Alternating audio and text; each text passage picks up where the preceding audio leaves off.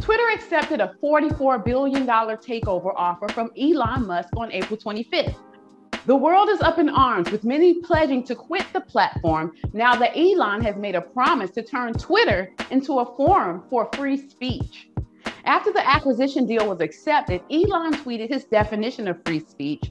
He wrote, "By free speech, I simply mean that which matches the law. I'm against censorship that goes far beyond the law. If people want less free speech, they will ask government to pass laws to that effect. Therefore, going beyond the law is contrary to the will of the people." Well, big news like a social media takeover by the richest man in the world deserves a special timeout for discussion on the Feisty News for Women. Today, we have a debate between two feisty women. Robin Michaels, a retired Peace Corps volunteer and retired dog groomer, and Lisa Marie Monaco, an entrepreneur, mom of 7, and feisty wife. Ladies, welcome to the Feisty. What do you think about the breaking news that the world's richest man is now the owner of one of the largest social media networks in existence? I absolutely love it. I think he's brilliant. I think he's a genius. I love that he took Twitter by the platform. He's going to make a difference. He wants change. He's going to get change, balanced, free speech for everybody. Nobody should be banned from their opinion at all, ever. And I think he wants to see that change. He's very inspiring, and it's going to bring major, major changes. And I think there's more that he's going to bring us besides this.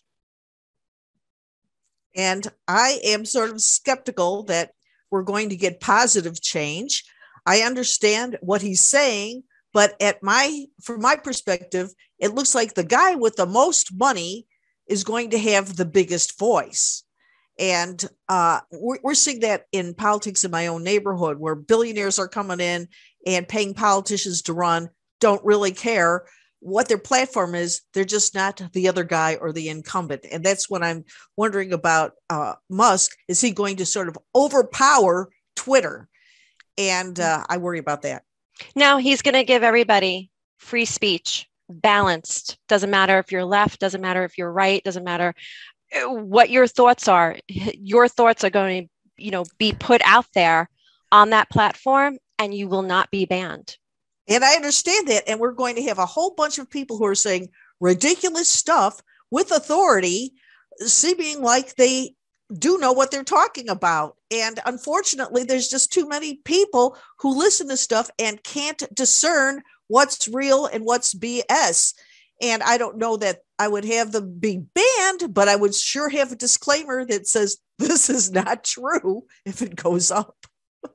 I disagree. I think it's going to be inspiring. He's going to create a level of, balance for everybody. We already have ridiculous things out there. People are already saying ridiculous things.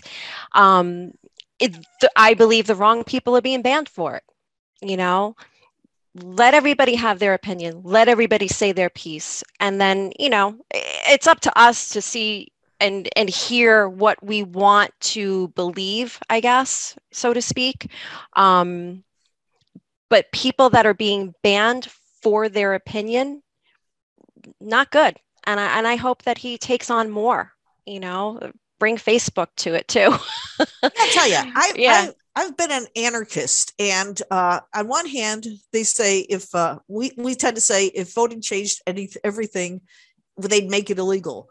But having worked as a planner and worked in other places in the world where people have no access, I feel your right to freedom ends where your responsibility to your community begins. And if you feel that your community is all totally wrong and you have the right opinion and you have more access to getting your opinion out, I feel that's dangerous. But I know that's how the world's evolving.